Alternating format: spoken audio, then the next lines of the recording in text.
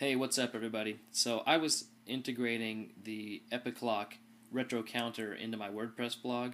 It was actually a custom site for a client, and having some serious issues getting it set up. I wasn't sure if it was a WordPress thing or maybe something with jQuery or what.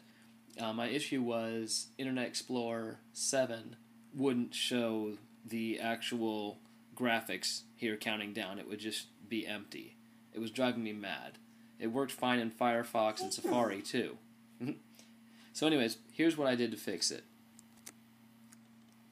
So first of all, you got to make sure that you include jQuery in WordPress, and that's just something as simple as this in your header right before the WP head. That gets jQuery fired up. Next thing you got to do is include your scripts for the epiclock, and this is just a standard one here, and I just put it in a folder called Countdown in my theme. And then you want to include the retro countdown.js, which also includes the CSS file that loads the that cool flip graphic. The only problem is it does not work at all in IE6. So what I says is I just use a little conditional statement here. If greater than IE6, then show it.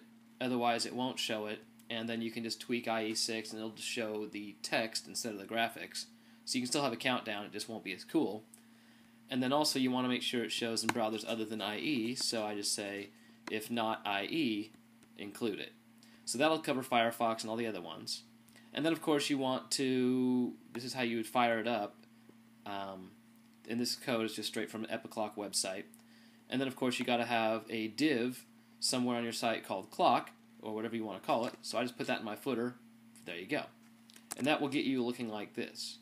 Now the only trick was figuring out how to fix this for IE7, because that's an important browser. And it turns out there's this file epiclock.retro.countdown.js, and this line right here is the culprit.